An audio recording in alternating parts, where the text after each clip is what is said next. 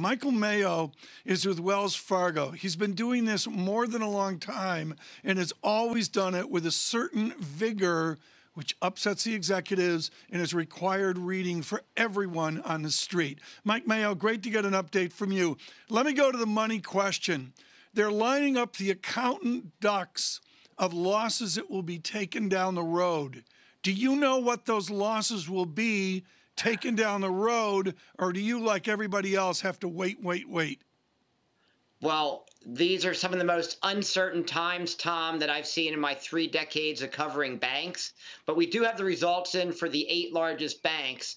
And the conclusion is you've seen the twin peaks of pain. The provisions for future loan losses relative to the actual losses these past 2 quarters have been the highest in history.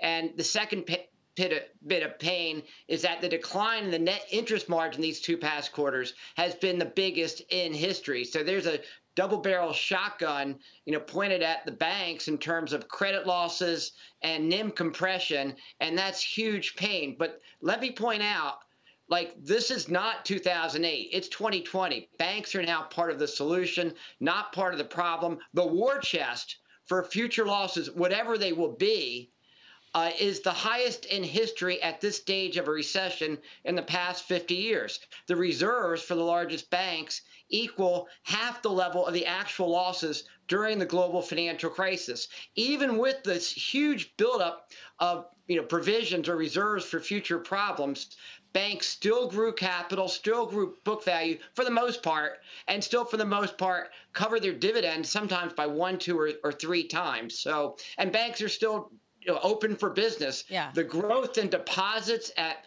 Bank America and JP Morgan, wow. I mean, over the past year, they grew equal to the 5th or 6th largest bank. So I give the banks for the second quarter earnings a B+.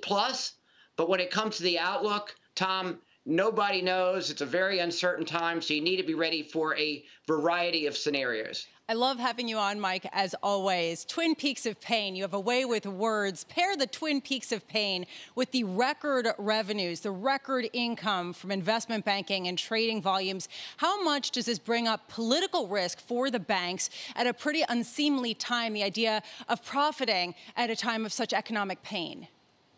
Well, look, banks are serving customers. And sometimes, like in March, banks were serving customers with record lending as revolvers were getting drawn down. In the second quarter, banks were serving customers by issuing debt to the capital markets, record debt issuance year to date. And it's natural that you have strong trading that follows that. So whether you serve clients with lending or if you serve them with capital markets, you're still serving clients. So I'd say that criticism is more of a 20th century criticism. In the 21st century, financial world, you're serving the customer if you're a large bank. Looking forward, given the uncertainty, given the likely pain in the consumer that a lot of big bank executives are expecting, which financial firm is best positioned to increase profitability going forward based on these results?